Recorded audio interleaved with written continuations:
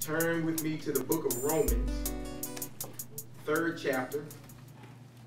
We'll be pulling one verse, and that's verse 23. That's Romans 3:23. And when you have it, if you would, rest upon your feet. I'll be reading the Living Translation. For everyone has sinned. We all fall short of God's glorious standard. Amen. You may have your seats. If I had to title today's message, it's simply, we all fall. Conversation. Amen. A few days ago, I was watching TV and I saw this commercial come on, and it was a commercial of an ice skater. And as I watched her skate, I noticed that every time she tried a certain move or a certain type of skill, she would slip and fall. And as I continued to watch her skate, God pointed out the similarities in her falling to our falling in our spiritual journey. Just like this ice skater, sometimes we slip and fall. Amen? Amen. I don't care how saved you are, how long you've been saved, or how hard you pray. Sometimes we just slip and we fall. He showed me that there are different types of falls also. Just like this skater, sometimes when we fall, we are able to recover quickly. Young people, listen to me today. What I'm going to share with you today is going to help you through this spiritual journey. Amen? Amen. Sometimes when we fall, we're able to recover quickly. For instance, you know how sometimes when you fall and you feel some pain when you fall, but you just kind of jump right back up real quick. Amen? Amen. Those are those falls that we can recover from quickly. For instance, in our spiritual walk, we might overeat. Amen? And so we'll overeat, but we'll catch ourselves, and even though we sin, we can quickly say, Lord, forgive me. I overate, and we can move on. Amen? Number two, sometimes when we fall, it's harder to recover. As I looked at this ice skater, sometimes when you fall, you may get a deep bruise in your thigh, or you might twist an ankle. And when you have those types of falls, it's a little harder to get up. Amen? Amen. Just like Peter, for example, looking at it from a spiritual standpoint, when Peter denied Christ, after telling Christ he would never leave him, amen? Peter denied him, and it was hard for him to recover. It took him a few days to get himself back on track. Amen? This hindered Peter from his ministry. Young people, understand this. There will be times in your life when you will slip into sin and you will hurt someone close to you. That's one of those falls where it's going to be a little harder to recover from. Amen? Because it takes a while for hearts to mend. Amen? And to be patched up. Amen. Sometimes we fall, it seems like you can't recover at all. For example, if a skater does a particular move, he may fall or she may fall and break a leg or break an arm. Amen? Those types of falls require them to get some assistance from someone else. Amen? Just like David, when David sinned with Bathsheba, this was a major sin in his life, and it took him almost a year to recover from this fall. Amen? Young people, there will be times in your life when you fall and you will feel like your heart has been torn apart. You will feel like you have denied God, just like Peter did. There will be times in your life when you fall and you will feel like, I can't recover. I can't get up. I can't move over. Those are the times in your life when you have to seek out your parents. You have to seek out your uncle that you're close to, or your aunt that you're close to. You have to talk to your best friend. But more importantly, you got to take that time and you got to go and talk to God. Amen? Because it's only through him that you'll be able to get yourself back up and move on with your life. Amen. This one is more important than the other three to me. Sometimes your fall is caused by someone else. Did y'all hear that? Sometimes your fall is caused by someone else. This type of fall is dangerous. Not only will it keep you where you are, but sometimes it seems like it will never end. For example, a skater can get pushed down, and the person that pushes this skater down says, it's your fault. Amen? In the spiritual, sometimes we fall victim to someone else's sin, like incest, rape, molestation. And they point at us and say, it's your fault. It's your fault.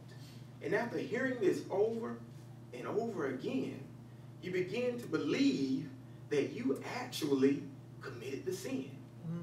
So from your childhood on through your adulthood, you're sitting in a place where you can't move on for a sin that you did not commit.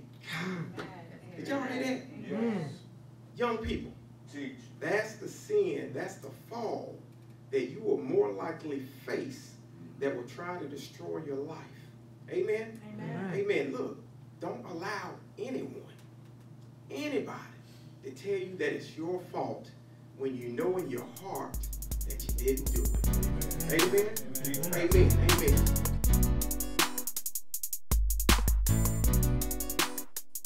Amen. So I know you're saying, well, preacher, dang on, you're telling us all these falls. How do we get past this? Come on. Number one, you got to confess your sins to Christ. Amen. Young people, it is evident you will fall. I don't care how old you get, you will fall. Your parents still fall. Amen. Your friends still fall. Your pastors, we still fall. Why? Because we're just humans, just flesh. We make mistakes. So the first thing you got to do in order to get past those falls is confess your sins to Christ. Number two, you have to repent. Let me make sure I make this clear to you. A lot of times you hear us older people say, you got to ask God for forgiveness. Yes, you do. But you got to do more than just asking for forgiveness. You got to repent also. Amen. Why do I say that? Because repenting means you're going to tell God that I'm not going to do it again. That means I'm going to turn from what I'm doing wrong and start doing right. Amen. So don't just go to him and ask for forgiveness. You got to repent and turn away. Because if you keep going back for the same thing, he's going to understand that, you know what? They really ain't got this in their heart. Amen. Then he's going to turn around and spank you a little bit. You're going to continue to go through and go through until you learn the lesson. Amen. Amen. Number three, you have to receive God's forgiveness. We serve a God that loves us so much. Yes. He sent his only son to die on the cross for us, for the sins that he knew we were going to commit. He knows we're going to fall. He created us. So that's why he gives us this out. He says, all you got to do is confess to me and accept my forgiveness. One of the hardest things for you to do is number four is to forgive yourself. Yes. Amen. Did y'all hear that? After God has done all that he's done for us, we allow us not forgiving ourselves to keep us stuck in a rock in a hard place. Amen. Amen. You have to forgive yourself. And generally it's going to be for that fall of sin that you did not commit. Amen. Do y'all understand that? Do y'all get that? People will place their problems on you and expect you to carry their burdens, but you can't. Amen. You got to give all that stuff to Jesus. You got to give it all to God. Yes. When you make a mistake, say, God, I'm sorry. I messed up. Amen. Amen. Ask him to forgive you. Then you got to repent. Say, you know what? I'm not doing this again. I'm not going down this path again. I'm not drinking alcohol anymore. I'm not doing drugs anymore. I'm not going to be promiscuous anymore. Amen. Amen. But more importantly, you got to forgive yourself. Yeah. Number five, you have to pray and you have to ask God to help you hear his voice. Because he's always talking. We're just too busy and we're distracted by all these things in the world. Cell phones and tablets and Yes, texting and you know, music and all these things distract us when God is trying to tell us, don't go there, don't do that, but we can't hear him. So you got to ask God to help you get past all these gadgets and you know, all the chitter chatter, so that you can hear God when he's trying to give you some direction.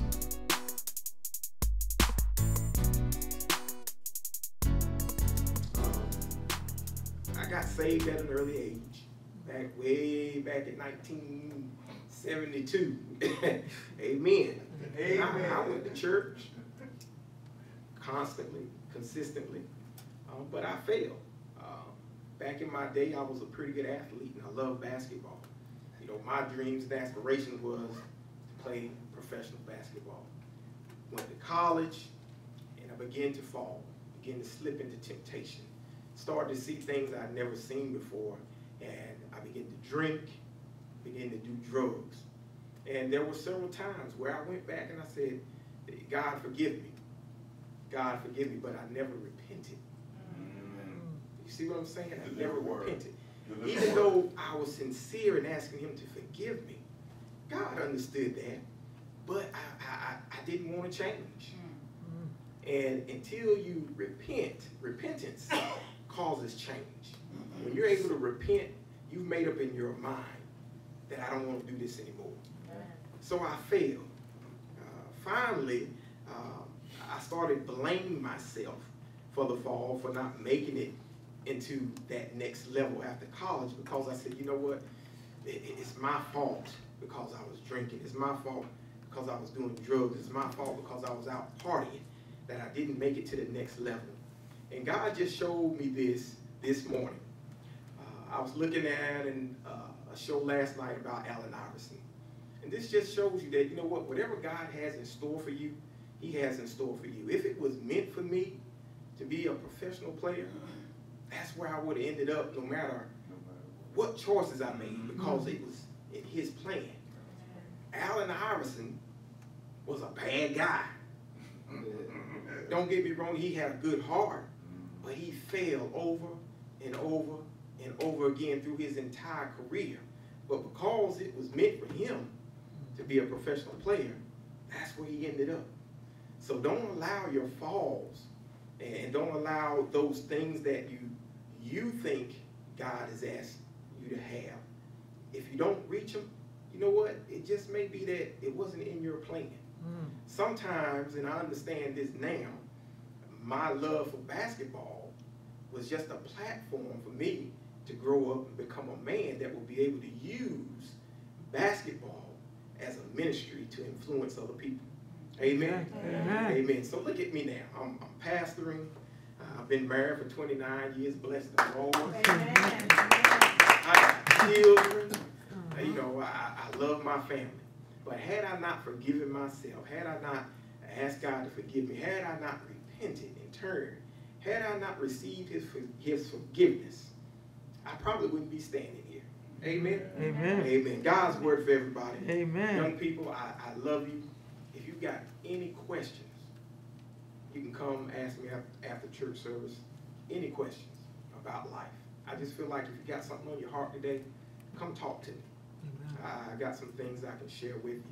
If not, you got Pastor V, you got Minister Whitaker here, you got Sister Nakia. Amen. Jalen sitting over in the corner. She's full of wisdom. Amen. Amen. I love you all. Amen. Amen.